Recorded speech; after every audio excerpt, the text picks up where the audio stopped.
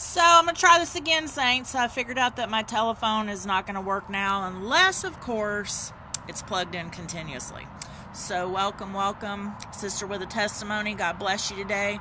Jeremiah 17:8 says, "For he," that's you, "shall be as a tree planted by the waters, that spreadeth out her roots by the river, and shall not see when the heat comes, but her leaf shall be green, and shall not be careful in the year of drought. Neither," I love this part, "neither shall cease from yielding fruit." Hallelujah to the Lamb of God. That's a promise for us, saints.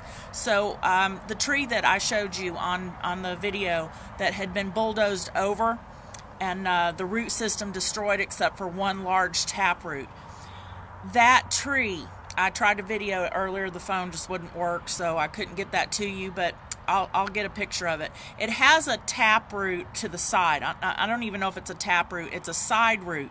And that one large root goes into the ground and is sustaining that tree.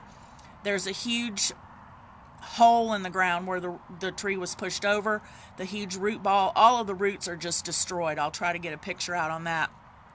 But when I think about that, and the Lord says we will be like trees planted by the water that spreads out our roots by the river, if you've got one root, you're in business here, saints, because the Lord is our sustenance. He is the living water. He is the bread of life. He is the light of the world. I declare and decree over you today, you will be like that tree planted by the waters. I declare and decree over you that you will spread out your roots. And if you've only got one root, let me tell you what, as long as it's in Jesus and it's grounded, you're good. The promise says that we will not see when the heat comes. It's not going to disturb us. It's not going to cause us to pass away and faint. Guess what?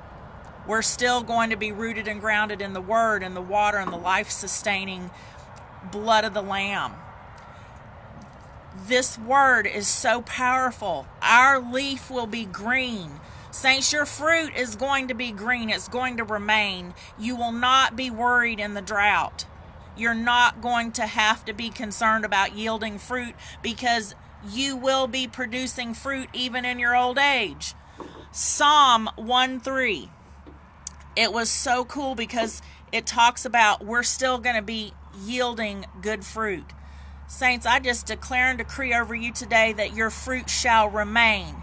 You will produce good fruit. You will be known by your fruit. You will be known by your love. I'm praying for you today with the power of the Holy Spirit. Let the fire fall on you today. If there's anything that's not of the Lord, let the fire burn it up. You don't have to go to the fire kicking and screaming. Lord, I declare and decree that we're going to go to the fire and we're going to jump in because, Lord, there's nothing that we desire. There's nothing that we aspire more than the fire. Because, Lord, you are our sustainer and you give us that fire. You give us that power. You give us that honor. You give us that glory. You are the King of Kings and the Lord of Lords, and I am going to speak your name. I am going to say Jesus is Lord. I'm going to continue to tell people that Jesus is God in the flesh. Saints, we have got to stand up. We have got to grow up, and we have got to show up. In season, out of season. Psalm 1:3 says that in his season we will bear fruit. This is the season for us to bear fruit. And I'm declaring and decreeing over you today that you're going to bear fruit. Fruit that remains. This is your season. Just because it's wintertime in the physical realm, it's not wintertime in the spirit realm.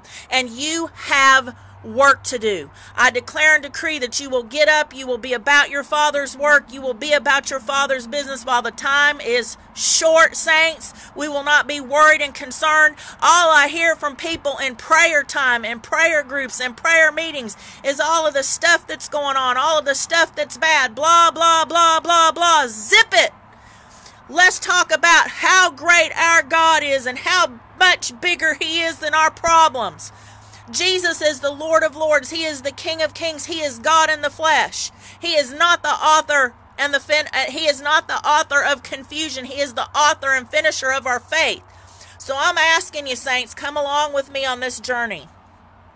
The journey is amazing. The destination has already been written. It is written, saints.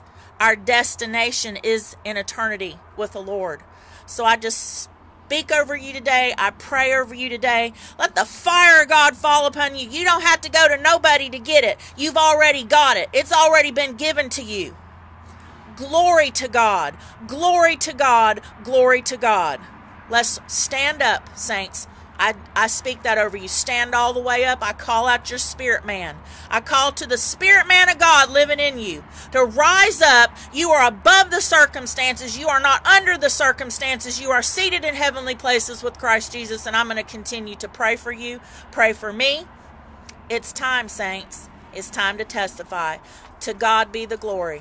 In Jesus' name, I love you. Sister with a testimony, saint with a testimony. I love you, I love you, I love you. God bless you. In Jesus' name, amen.